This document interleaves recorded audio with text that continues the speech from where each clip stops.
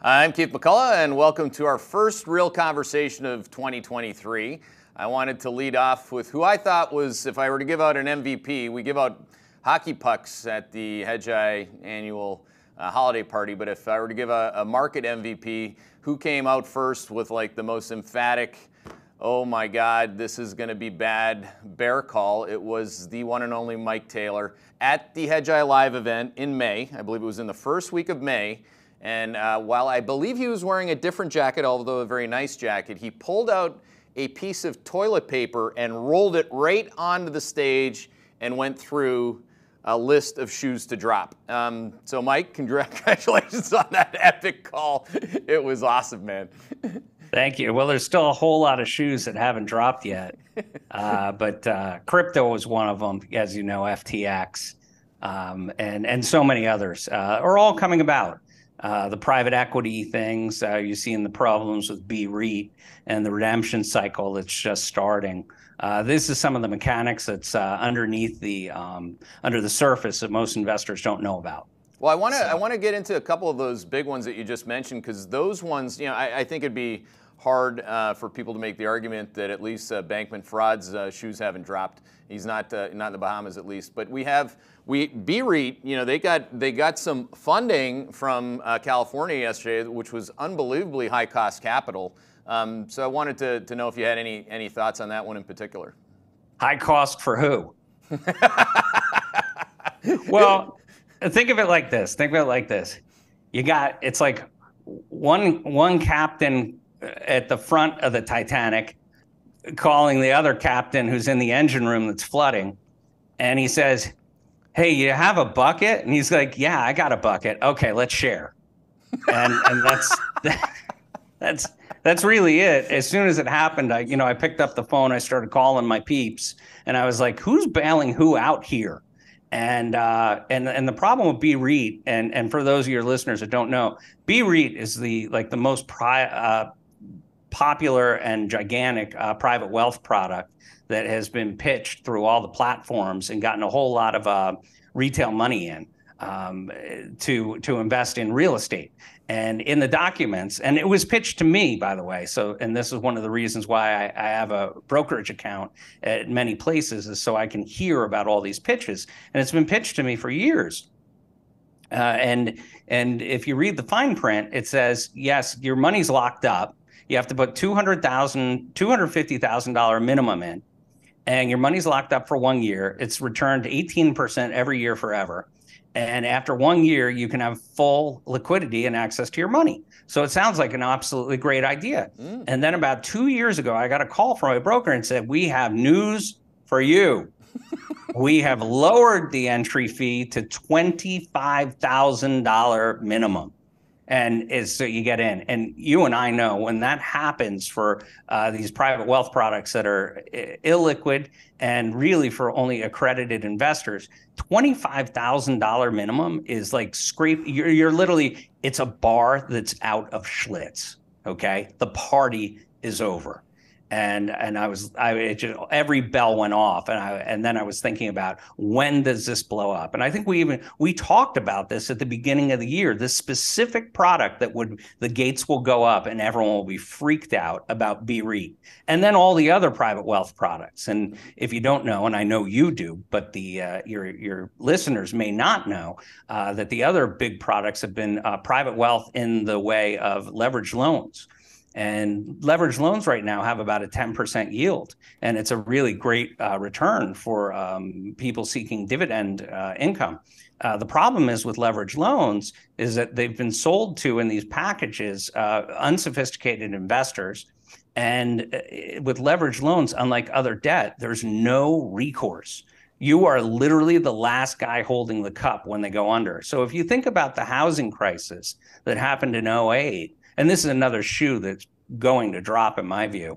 The housing crisis in 2008, you still had 70% loan to value, 60% loan to value, meaning you didn't lose everything. You had collateral in the house. In these leveraged loan products, your collateral is zero. There's no recourse. You are last in line. You're going to get nothing. And so when these start to go, and I believe that will be starting in this spring, it's just zero, zero, zero, and you can't get out. Yeah, you have. And I've been, I'm sorry. No, finish. Go ahead. And I've been surprised how well they've held up, but meaning that nobody's forward looking. But the truth of the matter is, nobody's forward looking.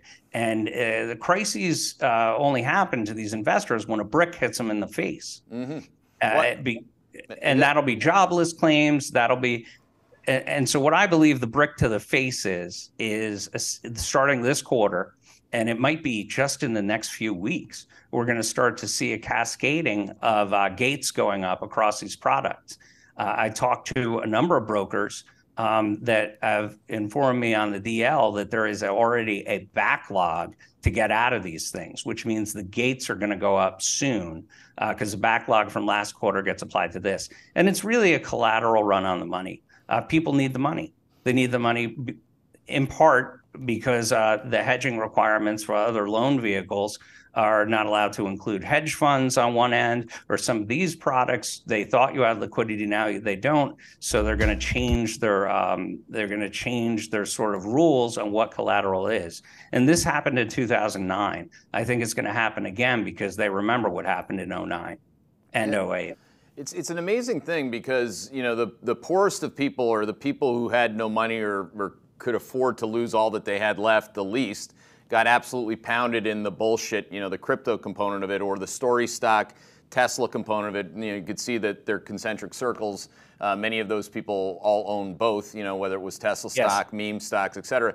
But now we're moving towards the other, you know, the other side of the pool, which is where the adults and the wealthy are. So, you know, whether it's, you know, high net worth products that you cited, unlevered loans, private equity, venture capital, you know, is it correct to just say that we're just waiting, like you said, for the redemptions, for people to take their marks, and that's got really, you know, it actually, for, I mean, if you just look classically at any recession, you know, profits go negative year over year, you know, liquidity dries up, people have to throw up their gates, redemptions are there, and voila. I mean, this is exactly what happens. The credit component of the event happens precisely at this time, the next 1 to 3 months. I mean, this to me is almost too easy to see. Am I saying that correctly relative to what you're thinking?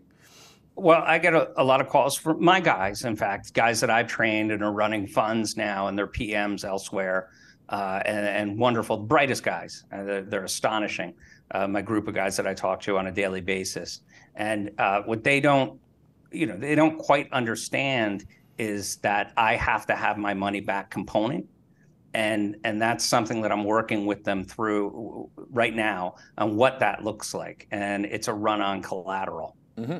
And we've seen it, though, in other areas that equity people haven't seen, meaning stocks to your viewers. We've seen it in the carry trade all over the country, all over the world, where one of the worst performing assets was U.S. Treasuries, as we saw a collateral issue where they were heavily levered up and not hedged long, and they basically had a margin call on their borrowing and had to sell Treasuries, and that's been a gigantic component of the sell-off. It's something that I didn't quite understand until it was probably June of last year. Oh, Happy New Year, by the way. And to you, my man. The redemption side, like, we can talk about, you know, either the private side or the one that you have the most. Well, actually, you have familiarity with both. Mike speaks to a lot of people and really digs into these things. But you know, you speak explicitly to some of the most plugged in fund to funds, you know, allocators. You know, this redemption cycle from, you know, my former life as a hedge fund manager and yours. You know, where are we there? And if you want to use innings or however you want to describe it. We're in the first inning. We're in the first inning because, and I know what the bet is. The bet is that the Fed's going to pivot and everything will be fine. And we need to go into that because I have great fear that the Fed is going to pivot too soon and have disastrous consequences over the long term, even intermediate term. But anyway, we're in the first inning of that, and the redemptions just started in last quarter. And my fund of funds guys were surprised by the degree and who. One thing that they cited was we're having redemptions from hedge funds because pension funds have to get out because they have to raise capital because they're having what's called a capital call on their privates. And that was a big red flag. They're like, uh-oh. And for those of you that don't know, sometimes when these pension funds and other investors will sign on for a private equity fund, they sign an agreement for a call on capital in addition to what they put in and at some time in the future. And they receive that capital call because a lot of these privates are circling the toilet bowl and they need cash. And they can get it by doing this capital call through the private equity administrators. But they didn't have the money. The pension funds didn't have the money. And so they had to go find collateral to lever up. And they couldn't do it in treasuries because treasuries sold off so much that they were underweight treasuries. So they had to go to hedge funds and equities in general. And that was one of the big reasons we saw a lot of this sell-off, especially in the 4Q. So it's really fascinating. And that's why I'm like, this is the first inning, because remember, the private books mark what the value is. It's pretty much whatever the hell they say. And this is a big reason why BREIT is trying to raise enough capital so that they don't have to mark down too many assets on redemption. Because BREIT, for instance, in my view, the Blackstone real estate product, is mismarked their NAV, the net asset value, by at least 20%. In fact, last year, they were marking a NAV that's up year on year, while all the assets have gone down double digits in the real world. And so they've mismarked it. And if they ever had to make a sale, the auditors would come in and say, no, you got to remark everything down. And then everyone will get their statement and it says you lost 16% this quarter. And then they freak out and they all want their money back. And that's what we're engaging in right now. Illiquid assets where everyone's jammed up to their eyeballs in it, and they're trying to scamper around to get enough money to mark the asset up on the next raise because they all need money. And this, of course, is the game that they're going to play. This is exactly what's done before. When in doubt, you have to mark your book up with your own money. So you have to find a source of capital, and that capital has been stocks, treasuries, things like that. But that's the first inning. And you could look at it like this. It's buying the dip because the market's a very small dip, and now I got to mark it up to stay there. So I'm buying the dip. And what happens that's really bad, like what you watched in Tesla, is levered, what is now kind of illiquid assets, and people buy the dip, they get there, and then it breaks to a new low. Yep. Well, and that is now what? That and is the definition of shoes dropping going to shoes crashing. When you make lower lows and you continue to make lower highs on the bounce, you make lower lows on the preceding move. I mean, intraday, as you well know, yesterday intraday, Tesla was down 15% on the day. It lost more market cap in the first 3 hours of trading in a year ever for anything. Obviously, we've seen commensurate. And really, there's a capital call on Elon Musk. I mean, it's all, to me, like within the construct of what I call the mother of all bubbles.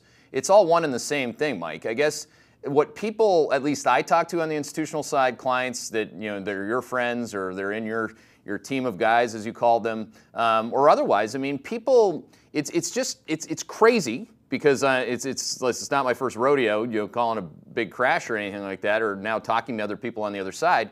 What they want is what they're not going to get until it's too late. They all want to know what's the next, and I'm sure by the way, you're going to have some ideas on this. So there will be some things that you think you know, but everyone needs to know, so what's it going to be this time? What's it going to be this time? Meanwhile, you got everything staring you right in the face, from crypto to BREIT and back again. And I wonder if it's just not the same lesson that we all learned in 08. People first sell what they can, not what they should. And the last part of the movie is you have to sell what you should have. And that's all the illiquid shit that you haven't taken your marks on yet. I mean, Jonathan Gray at Blackstone, I said shame on him. I mean, they're good people and all that. They've run a great firm. But I thought that there was some shame in him. He was really talking up the NAV of the product. He knows damn well he shouldn't have been doing that. So we do have like some things out there in the public that are trying to keep the ball or the shoes from not dropping, but that's kind of anti-gravity type shit. Well, on the anti-gravity, I talk to my guys and they're like, "What? Well, Mike, why are you so sure that this has to happen?" And this is one of the things that I look at over time. I learned that great shoes to drop are things that have to happen. And so it's not really a question whether it will. When you look at this margin call in illiquid levered loan assets, and I really view this BREIT as a levered loan asset in a way, because it's sort of the wrong people in a liquid asset and they think it's liquid. It's because of M2. And I think your firm, Hedgeye, has astutely put out some of the commentary on the M2. And for those that you don't know, that's referred to as the money supply. And the money supply has exploded during COVID to the degree that the U.S. could be viewed as a banana republic. It literally lifted 40% plus in a period of 18 months. A 6% increase in M2 would be a lot. That means a lot of new loans, a lot of new money being created.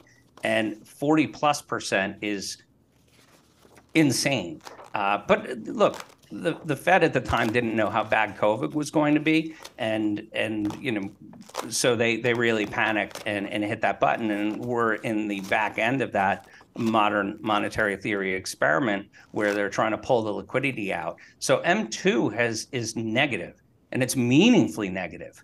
And what that means, if you think about it, start with $100. So I run a business and I borrowed $100 into existence in the past 2 years, all right? And I need to pay a coupon on that $100. But the problem is right now, as of right now, it's like there's $99 in the entire economy available versus $100 before. And so there isn't enough money to actually make the coupon payment. So think of it like that. The money has been sucked out of the system. So somebody has to fail. And the most likely place where the failure begins is in these low collateral, no collateral leveraged loan market and illiquid things. And this has to happen because there literally isn't enough money in the world. Believe it or not, there isn't enough money in the world to satisfy how much debt there is in the world. And you've also put up the chart many times on the debt to GDP, which has gone parabolic in the past 10 years. And I mean insane parabolic. Same with home value to GDP. And basically every metric shows parabolic debt versus income. Yeah, that's what we're stepping into. These companies have to fail, and the failure begets failure, especially for these no collateral situations. And so I'm very, very, very worried about this, and I believe that we're going to start to see the beginnings of this this quarter.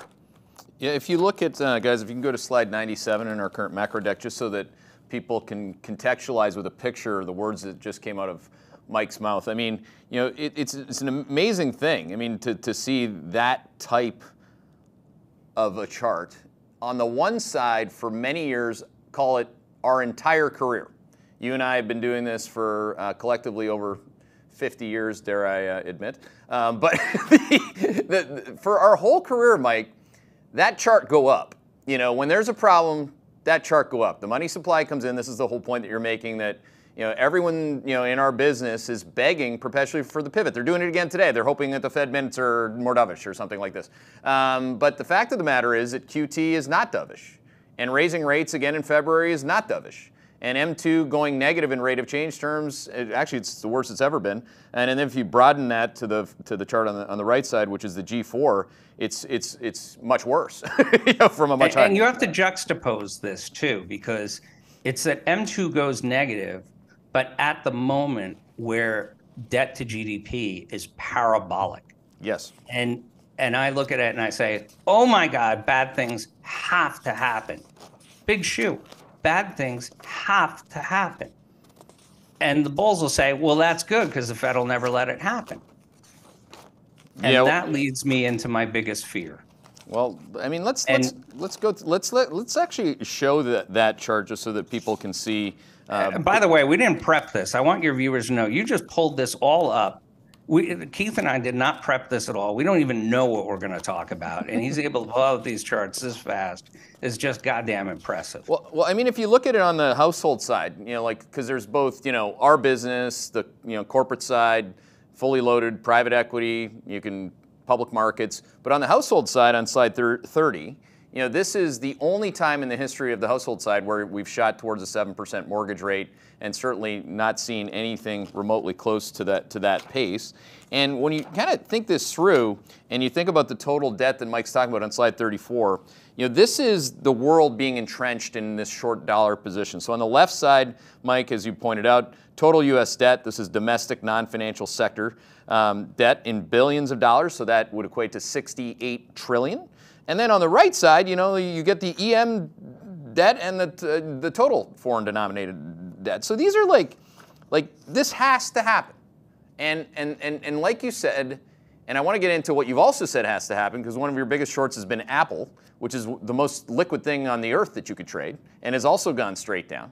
What's interesting is the Apple and the Tesla, which trade like water, go straight down because they need to be the liquidity, like you said, with your analog to the let's just share the bucket, to go deal with this sucker. I mean, this thing is there any way it doesn't go that way that you're talking? What are the ways? It's the Fed comes in and goes dovish and prints money again, I guess, is answer number 1, 2, and 3. That is the only way this doesn't happen.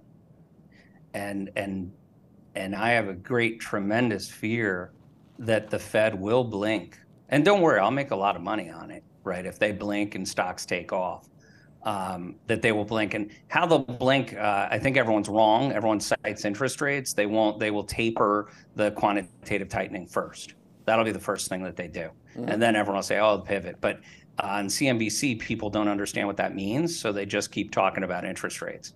Interest rates are, yes, it's a big problem, but the big problem is quantitative tightening for the cost of capital. So my biggest fear is that they do pivot too soon. They really, in order to make sure that inflation is down and stays down, they have to pivot when jobless rates are at least 5.5% unemployment. And historically, that's where we need to be. And it's very important for your listeners to understand why. Why is it that they have to get to a jobless rate of 5.5? Because they always tell you our job is to tame inflation, have maximum employment. That's not their job. They lie to you. They all lie to you. Their job is to make the Treasury look solvent. And we have a huge problem at the federal budget right now. The Treasury, which is what manages all the debt, the Treasury is now borrowing most of their debt over 4%, up from 1.6. The vast majority of the U.S., and I mean vast majority of U.S. debt, is on a ninja loan at a teaser rate of 1.6 to 1.7.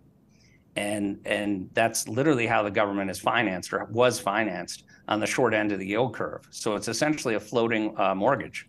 And rates have gone, because of their own doing, rates have gone from 1.6, 1.7 to over 4. So that means that as they roll this debt every year, the Treasury payout goes up. In fact, it is doubled. And well, who cares? It doubled. What does that mean? Well, in the tax returns, which the money comes out of, and you look at the federal budget, 15% or so of the federal budget is coupons for the debt. Well, if you double that, all of a sudden it's 30%. Well, if it's 30% of tax returns that they have to pay out, that means you can't have a military. That means you can't have Social Security. You can't have Medicare. And the argument will be, well, they'll just borrow more. No, they won't. No, they won't, because 40% of our debt is financed by foreign investors. So if they have to go out there and soak the market for more and more debt, our yields are going to go up, up, up. And if you ride this out for 3 years with a 4% yield, you essentially have succeeded in nearly doubling the cost of capital for the entire federal government. So we'll be in that situation. And this is why the Fed has to tank this economy in order to get yields down and make them stay down. And that's my view on it. And I hope that they understand it, because I hope they do it. Because if they don't do it and they pivot too soon, inflation is going to come raging right back in 24. And there's structural issues around that, around minerals, materials, labor, things like that. And I think that they're cognizant of this, and that's why they won't pivot, even if we have the beginnings of a credit crisis, which I believe we will, starting in this quarter. And it'll be early, meaning everyone will deny it, just like in high-risk mortgages. They denied it for years before it really blew up. This will be faster. It's so well because put. There's no collateral for a lot of the debt out there. That's why it'll be faster. I mean, Mike, you're doing the people service by explaining what's going on in English. You know, wouldn't it be nice if there were other places where you heard people speak in English and in practical terms and how you're going to risk manage it? You know, back to that point. I mean, that's I'm terrified that they will make the wrong decision. Terrified. Right. Not for me. I'll make a lot of money doing it. All right. If they do it, I'll know what to do. I'm terrified for my son and my daughter. Yeah. Well, that's where I was going to get on this. If they get in that situation, we may be looking at the U.S. engaging in yield curve control, just like this will be exactly what happened in Japan, where they can't stop printing. Mm-hmm. They have to manually push down the yield because they can't tank the economy, because the duress that would come from it, because the debts are so high, it would be far too much to bear. And so then if they do yield curve control, the U.S. dollar is absolute toast. Absolute toast, because now the U.S. would be no better than Japan and Europe and China, where they just balloon their debt with the printing press. And if you turn us into going from the least dirty shirt in the basket to an equally dirty shirt in the basket, they're not going to prefer the U.S. dollar. They're going to prefer nothing. And in order for our military to work, in order for our cost of capital to work, we need dollar supremacy. And the only way we can do it is being more fiscally responsible than everyone else. And I hope that the Fed is cognizant of that, because I really fear for decades lost for the foreseeable future if that sort of transpires. And that is why, ultimately, I believe they will not pivot. So keep your eyes peeled. It's going to be a very, very, very big deal on what they do if they pivot around credit issues and fear around the middle of the year. I think it'll be too soon. I think it has to be at the end of the year at best and into 24 alternatively. And that would really set us up for a very difficult time with debt. That doesn't mean that there won't be money to be made and it's the worst thing in the world. I believe actually for the setup for this year is that stock picking is going to be king. I believe we're going to have really, really great stock picking this year. It's a really kind of a humbling thing to hear you say that about your son. I know I don't know him well personally, but I know of him directly through all your experiences that you have with him and Max in his what is becoming quite an illustrious racing career at a young age. So I know when you say that, I know you mean that in a way that. It'd be nice. Like back to the Jonathan Gray point, he's just pumping the NAV on BREIT. You know, he's not talking about the long-term effects of what, you know, another Fed pivot would do for the country. That's what I'd love to hear. You know, I mean, to me, there are two kinds of fears, you know, on this topic. One, very short-term, the one that's existential for every single fucking guy that runs a book. Every guy that I talk to, and they're mostly guys.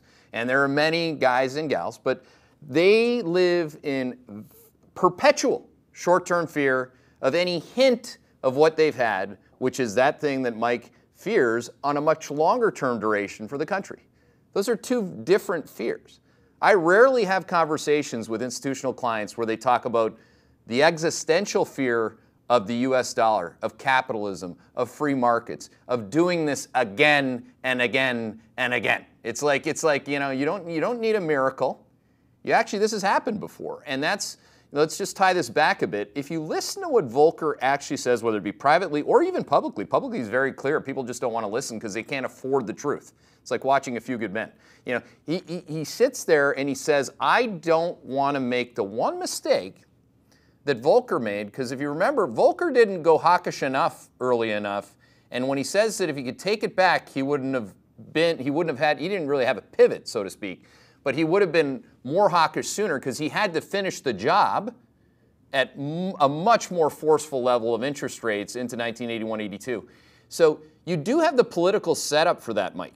Like, I don't know if you saw, but DeSantis gave his first kind of like, his first stump speech last night. And yeah, it's kind of the speech, really. I mean, and Powell's a Republican, and he says he wants to be like 1980s style guy. And, DeSantis keeps citing, that his hair might be the same as, the other Republican Reagan guy. And it's not, anytime I mention that long-term case to the hyperventilating types that live in fear of the short-term pivot, like today, they're like, oh, I didn't think about that. But how do we trade today? It's an amazing dichotomy, really, at this point in American history. Well, I mean, in my experience, every great trade is at least a year in the making. And you have to look out to the if-then scenarios so you know what to do when the time comes. And so I spent an awful lot of time drawing on a napkin how things play out. Like my, wrong hand. Like my list of over here, I'm over my left shoulder. Everyone asks, I have a list of bearish trades right here. And many of them are ones that I think are going to visit Dr. Zero. He'll be making a house call. So you really think about if-then scenarios on everything. And that's really how I play the game. So I'll think about the short term, medium, and long. And long's always hard to predict. And I rarely bet on the long, but I know, or I'll try to train myself what to do when those sort of long-term events start to come into view. Yeah, that ticker list, I see a few little flashy ones that we like. Well, we've already talked about BX, which is Blackstone, which you have on that list. You do have MPW on that list, which is a really nice short. Yeah. What do you think prevents? It's one thing for Blackstone to prevent gravity for another month or two with the deal that they just did at 11.5%. But what does an MPW do? Like, pick any of your shorts. Let's start going through some stocks where visiting Dr. Zero is a credit event. I mean, last I checked, what happened at MPW, as you know, our analyst knows it well, it was a default. They can call it whatever they want, but it was a default. It still might be, but I mean, look, that one's more. I actually view that one more as an ongoing, dare I say it, potential fraud that's going on, and I don't want to go into too much detail about all the ins and outs on it. As you know, I do research on an awful lot of stocks, but that is definitely a distressed asset. But what I wanted to make clear to everyone is that this year is the biggest number of publicly traded stocks I have ever seen that will probably go to zero.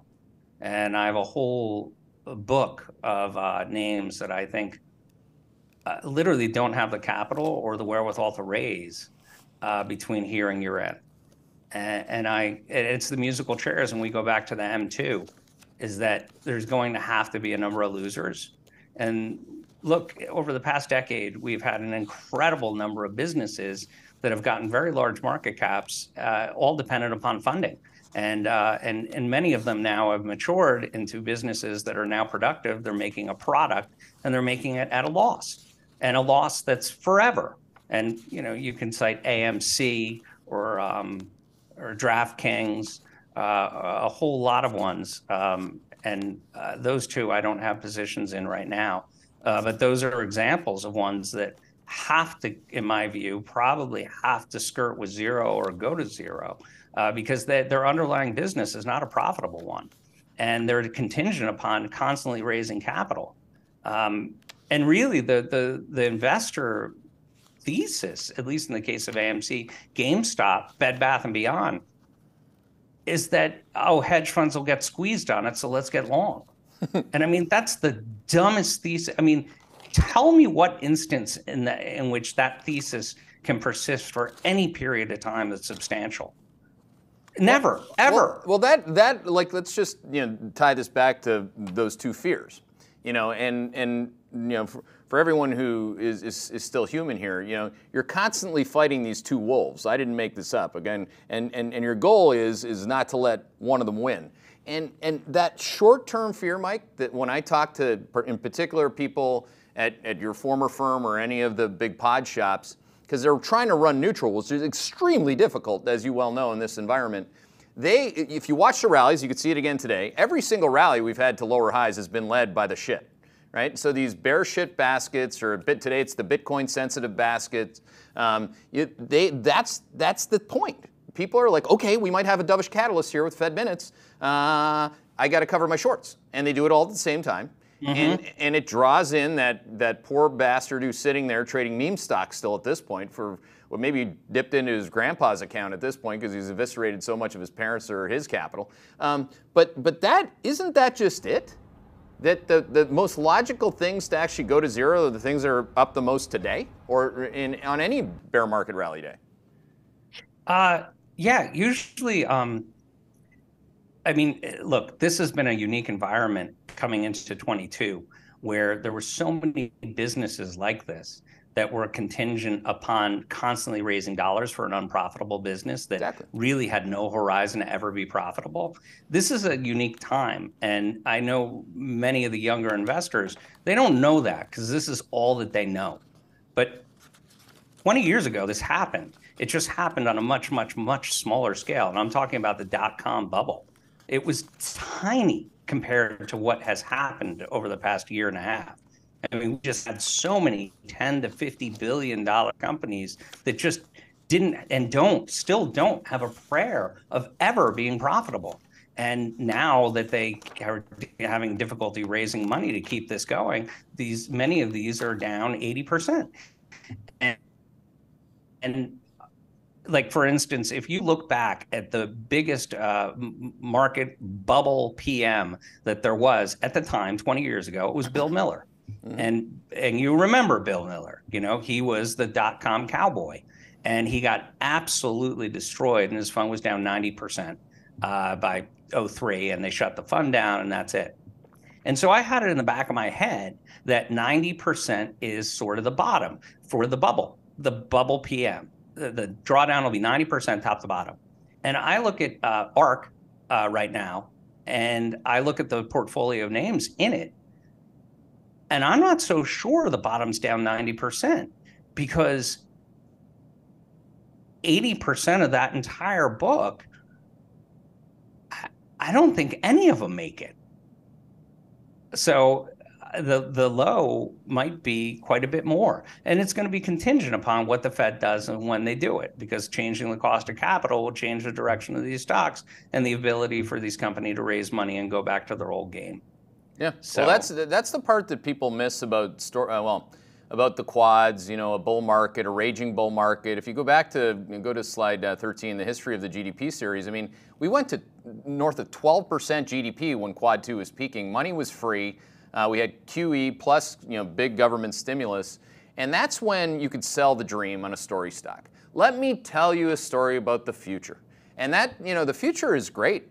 But in capital market terms, or if you're poor me who started my firm in 2008, I couldn't call, and I didn't call. I had to fund my own business, and if we didn't generate a positive P&L within the time frame that I had, 3 years, we would have gone away, like many startups do, or any growth opportunities do. And that's it's a really amazing lesson that people have to learn cyclically over and over and over again. I mean, this is the third time for you and I, because we got through the 2001 recession. You could barely see the recession, but the profit recession was a collapse, and obviously anything that was unprofitable went away. Then you had 2008, and then obviously you have now. But now it's much larger. What I'm most concerned about, just to tie this back to the dollar discussion and rate policy, if you go to slide 52, guys, to show what Mike and I are talking about here, this Volcker moment for the U.S. dollar in the early 1980s, you go back to this point where that first move up in the dollar actually went to where we've gone the last two. You go to the 2001 recession or most recently. But if somebody's for real, like after the 2001 recession, you had Greenspan do exactly what Bernanke eventually did. They went to the pivot. They went to the rate cut. They went to the cowbell. If you don't have that, if the cost of capital is rising and the value of dollars explodes from here to the upside like it did coming out of the 81-82 recession, Mike, there is nobody on the planet that runs money inside of the last 25 years, the time that I just spanned, that would know what to do from 1980 to 1983. Yeah. I don't disagree. So that's my question for you. I mean, while it is our greatest fear, it's the greatest fear for my short book, but I know what to do with it. I know what the sound of cowbell is. I have cowbell. I have a Mississippi State cowbell. I have I have a little cowbell. I got all sorts. I know what to do with cowbell. Like we're not idiots. We've been trained. You know, if it rings softly, we cover a little bit. If it rains loudly, we don't just cover, we get long. We get long, Kathy Wood. Yes. That's how you make money on that. Absolutely. But the fear, just because it's a fear doesn't mean it's going to happen. In my situation, my high probability situation is that everyone's greatest fear is going to end up not happening. I have fears that are very, very similar. So, and it is look, the job that we do is, hell, I don't even know why I do it. So, you know, I sometimes I think just like my son racing cars, I'm like, couldn't you have done anything else, right? So anything else. I look at myself too. Couldn't I have? Because it would have been a lot easier, and I'd probably make more money if I did. Not that I haven't done well, you know, I've done all right. But there are many. But what I really love about it is the cerebral challenge, and running the Pink Fund, and doing this, working with my friends. I love being wrong because I'm wrong every day. It's just how wrong am I, and can I still make money anyway? And that's always the battle between being right and making money. And I enjoy that battle because it's. I don't know, because I'm sadistic. I don't know. So. Yeah, it's kind of like the latest line of questioning I get from hedge fund guys, because they're all looking for, because the CPI cowbell thing didn't work out. Now it's got to be the labor market. So they're like, today in my inbox, it's like, did you see Salesforce? That's got to mean it could be. Salesforce has like 75,000 or 80,000 employees. You fire 10% of it, you know the number's like 8 to 10,000 people. You know, just take 10 McDonald's, 10 stores, not like, you know, 10 billion in market cap. Take 10 stores and you have more employees essentially than that. So, you know, the labor market, we keep telling people, is a gigantic pyramid. You live at the top of the pyramid if you're having a conversation with me and you run money, and so do the people at Salesforce. At the bottom of the pyramid, I mean, these jobs opening numbers are huge today, and there's no relief in the most recent wage inflation. So that's been my latest pushback, because their latest, you know, worries about the fears has to do with, you know, the labor market getting worse at a faster rate, et cetera, et cetera. Do you have any quick thoughts on that? Because I want to get into some of your single stock. Well, ideas. I do, because it actually plays into like one of the ideas I have for the year, because I always think about things that have to happen. And one thing that has to happen is that no matter what, the Fed has to get the short end of the yield curve down to 2. And they're going to drill the economy to do so. And that is, you know, the pain that has been exacted through quantitative tightening and negative M2, and the short end of the yield curve being, which will probably be 525 or 550%. What that means is we're going to have probably a meaningful credit problem and recession.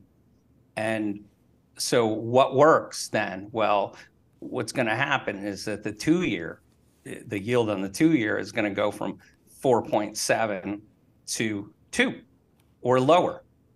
And over what time does that have to happen? Well, between now and a year from now. So I now have a 1-year trade long the 2-year. And since the 2-year is yielding, you know, 4.5%, you can actually use that percent coupon to cheaply lever it up and run levered long the 2-year in size. And I think that will probably be the 2-year and 3-year treasury are going to be some of the best performing assets between now and year end. And really, I look at it and I say, well, how do I lose money on this? Okay, inflation just explodes higher. And I have no idea how that happens now, because I look at rents. I'm involved with rents. I look at car prices. I look at energy prices. I look at even the cadence in wages, which is, you know, slowing. but you kind of add it all together and versus the comps that we just experienced. And net, I think that especially when the credit starts to roll with this continued pressure on credit, I have no idea how we don't have a meaningful collapse in inflation throughout this year. And with that, we'll be portending towards a recession and future rate reductions. And so the 2-year is going to drop with it, meaning the interest rates will drop, but the 2-year value will explode. And so I am set up in a levered long 2-year position right now. And I'm there because I really don't know what the downside is. I don't see, I might be a month early. All right. But that's okay. When I see it, I'm not going to get the top. I'm not going to get the bottom. I just have to be there in pretty good size for the middle. So I'm there in about half position and I'm waiting and watching. And that's it. And we'll have a moment. And when that moment happens, I think it's going to happen pretty quick. Yeah, I would say that your downside is I use my risk range to answer that question. I don't use my, Sure. I haven't even looked at it. Yeah, so you'd have in the very immediate term, you'd have 5 basis points of upside to your yield, which is nothing for you. But like I'd be expecting that to make a big lower high versus where that peaked in early November up near 475. So that'd be your ultimate downside in the bonds is, so that's very interesting. And that's what you should look for asymmetrically against. And you always tell me this because Mike and I talk a lot and he's like, he goes really short and he goes really long. He was really short last year. As many people know, I maxed myself at minus 25% at short, so I'm kind of like a wussy compared to Mike, and admittedly so. But he does look, once he gets that short, you tend to look for some asymmetric longs so that you don't stay that short. And I think that that's a very thoughtful way to do it. How about on the short side of stocks? Like, I don't know if you want to rank them 1, 2, 3 or, in terms of ideas. Well, it's actually, believe it or not, I have some long ideas. Okay. I have my long ideas because a number of names at the end of the year got absolutely tanked on tax loss selling. And so there's a handful that are really unique in having transformative events or sort of long-term themes that this is what I look for is things that sort of have to play out. And so I'd like to bring up a little company called Freyr, and I'm long this name, Frey. It's a battery company, yep. and it's a 1.1 billion market cap, and it's small. And I don't always dabble in small stuff, but I'm going to give you guys like relatively small stuff. And these are things that I think are multi baggers. And so if I'm going to buy something small, that is what I'm looking at. And Freyr is going to be delivering batteries. They're building a plant going to be delivering batteries for sale in 2Q. And they're building out plants in Europe and the US. And they have a great battery technology. It's not a risky battery technology. It's validated. And what is different about them is that they're able to produce at a much lower cost than others, materially lower cost. And that's the unique feature. And so they're going to be able to deliver a profit margin that is meaningful in a space of exploding battery usage. And I don't just mean cars, it's everything. And in fact, they're not even angling entirely for automobiles. It will be in automobiles, it's just not exclusively that. So the company right now, $1 billion market cap, 1.1, has a $5 billion backlog.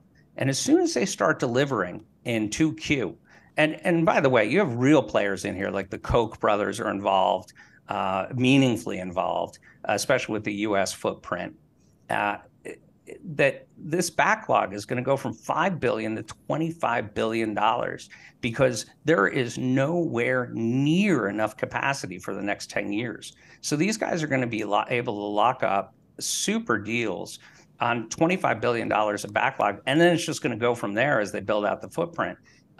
So at $1 billion market cap, with all of this starting plants, announcing offtake agreements, and on and on and on, you're going to be able to build a model that shows we're going to be making over $1 billion in EBITDA really soon. And this thing should be trading like its comps at 14 times EBITDA. So So this is, going from 1.1 billion to 15 billion market cap, and then more. So this is just, and now it's gotten cut in half at the tax loss selling period. I'm like, this is an incredible moment to get in. And this is around the area that I did get in, around 7 or 8, because I pitched it earlier last year. And so I'm actually much larger now than I was then, because of such a compelling argument. And remember, even in bad markets, there are stocks that do well. Really compelling execution in a crappy environment gets bought. It gets paid for. And this, I believe, is one of those names. The other one, I believe, is PCT, which is Pure Cycle Therapeutics or Technologies.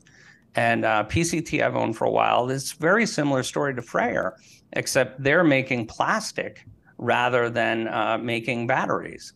And it's positioned as a plastic recycler where they make polypropylene, and their first plant is going on imminently. So it goes from a kind of a concept story into an execution story, much like Freyr, which has an incredible amount of value in it, $1 billion market cap.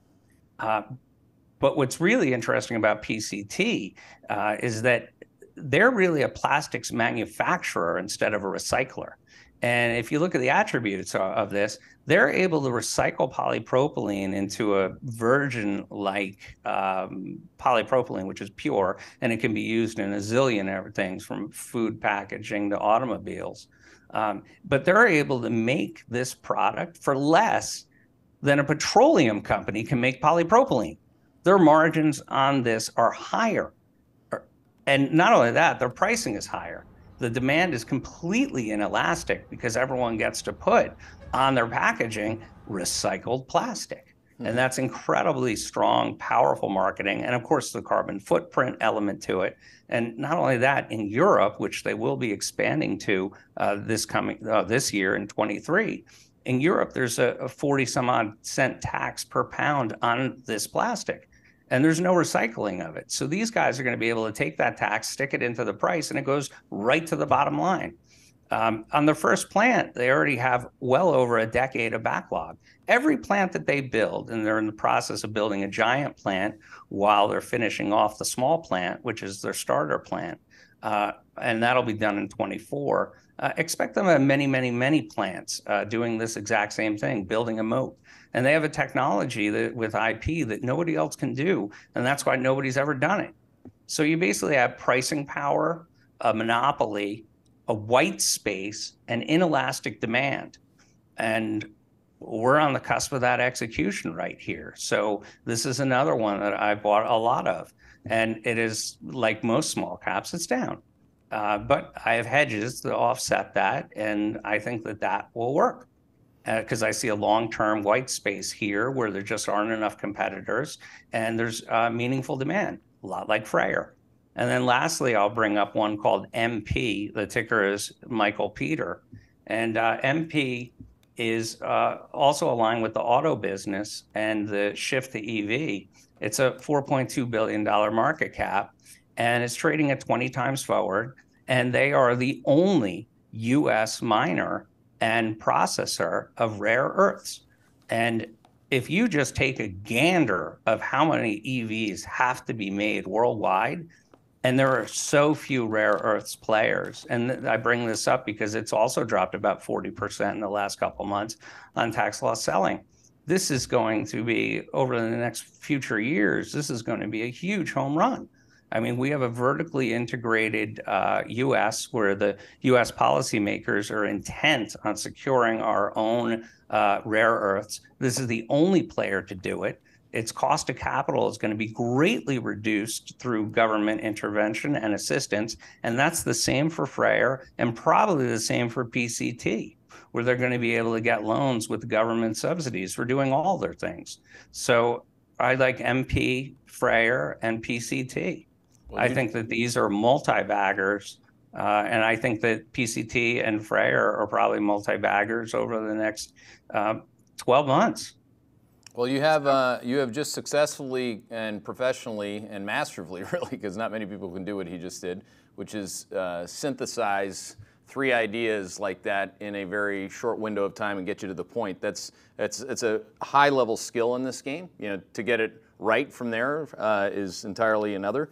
But you just covered the entire Q&A, by the way, on all 3 of those, because and it's interesting, you know, like, you know, because the audiences have been trained by other platforms. You know, the platform that was Rear Vision to pitch Luna, or, you know, CNBC's, you know, perpetually pitching stocks. So people, they're still in that thing. You know, like I am a little surprised that there aren't any questions that aren't being voted up that have to do with these shoes to drop. I mean, we get that you care about the stock picks, and Mike just literally circled the entire Q&A on that. So thank you. I did have a short. And okay, well, we got 4 minutes left. Well, it blew up today. It blew up. I have a whole bunch of shorts, but it blew up today, and I wanted to talk about it. It's a Novix. Oh, really? ENVX. Okay. Yes. And I know you had a guest earlier who's very bullish on this battery producer, and I researched all the battery producers, and I didn't understand what they were talking about being bullish Novix, because I did the work on it, and with some assistance from tech people that I talked to, and we came to the conclusion that they can't make this battery. They can't make it with any scale, and the fail rate, the yields, as you would call it, is extremely high. Ooh. And I didn't understand. Well, then what happened was the CEO quit on December 29th, and I wanted to come on here and say, hey, whoever this new guy is, he's going to have to come clean. And I just didn't know that it would be literally 4 days later, and here we are, I came clean, and the stock's been cut in half. And because they can't make this bad. It's a great idea, but it's a concept company that they can't make it. And I want your listeners to know that I spend a lot of time figuring out frauds that can't work in many, many spaces, not just healthcare. As you know, I'm a healthcare analyst, or PM. But I spend a time on frauds, and honestly, I've probably made 1/3 of my entire career on shorts. And on frauds. And I suppose I'm just one of the guys that doesn't talk about it a lot, or advertise it, or promote it. I'm just quietly been doing this. It's more loud now. And I just find stuff all the time. Like we talked a little while ago, it was earlier on, about Sam Adams. And I went on your program and I said, I've talked to distributors that have 1,000 days of inventory on the shelf. 1,000 days in distribution. This is insane. And you saw what happened to Sam Adams. It's just doing the work and plowing through it and finding things where management is just lying horrifically. Yeah, and you know, this is like maybe a point to finish on here, because it's one thing for me to be critical and say, hey, look, you got to get rid of your old wall baggage. You got to stop watching whatever you're watching just looking for a pick. A pick is not a portfolio. So if you have ENVX and Sammy Adams on the short side against PCT, PCT has traded in like a range that would be defined as watching paint dry for the last couple months. It's doing nothing. Nothingness is somethingness if you have 2 shorts against that long. So just using a very basic example that would be inside your book. Now Mike has, and both Mike and I run many more positions inside of the book. So I would encourage you, and I'm just kind of like, I'm just trying to get Mike, people to be less, you know, oh, I got this pick because I got it from Mike. And just think about, like, look behind him. He just said that there are more shorts that are going to go to zero than any time he's seen in his career. So by a mile. And so his longs are non-zeros, and there's a long short book there. And maybe just to finish on that, portfolio positioning right now, if you don't mind, can you give people an update how you're set up? I am set up pretty neutral, and I've been neutral, and I got December wrong. I did not expect that degree of selling to happen. Mm-hmm. I really did not. I will submit, because we talked about Tesla, I've covered 90% of my position out of spite, and I wasn't big enough. I actually had covered a bunch of it once it had dropped 25% at the 1,000-day moving average. That would be the 200-week. And I just did not. I did not anticipate the flush like I've seen it. And we have to remember, in this market that has been that no longer has market makers in it. Things that go up go parabolic and don't stop, and things that go down do the same too.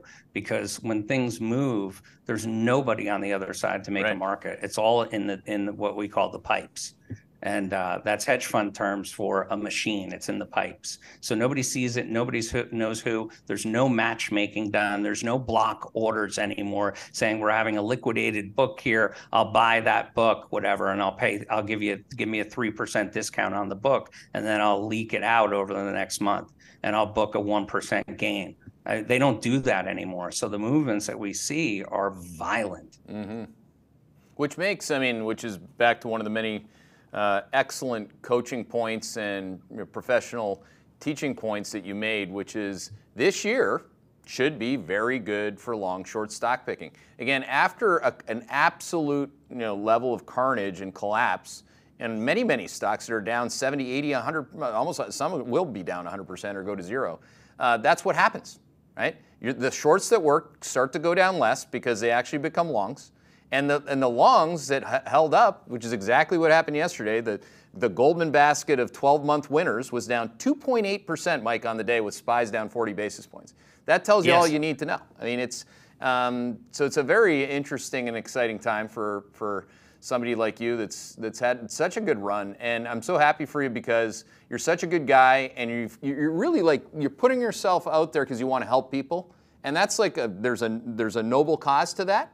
There's a huge teaching and educational component to that. And I think if there were Mike Taylors in the world, we would find them.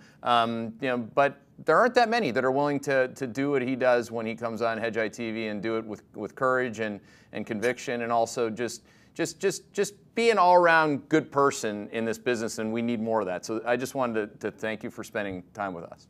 Well, I'd like you to do a private call with my wife, because she's told me many times that one Mike Taylor is enough. So, if you mind, I'll pass on doing that call with her, but I may do a conference call with Max if he maybe we'll bring him on Hedgeye TV to explain his next victory if he gets it. Yeah, well, we're in store. We're racing Indy this year, Indy Junior cars, and we're still doing the national karting tour for his second year, and went really well. He finished P2 in the U.S., and he just did a global event, an international event, where he finished P3, and I was like, that's a second place and third place, and for a rookie year, damn, he has the gene, dude.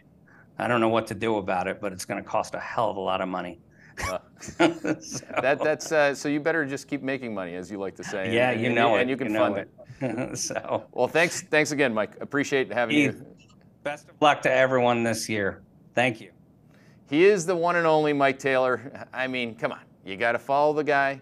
Again, get involved. He'll reply to you, by the way, on Twitter. He's got a lot of knowledge to give. The world needs more pros like him.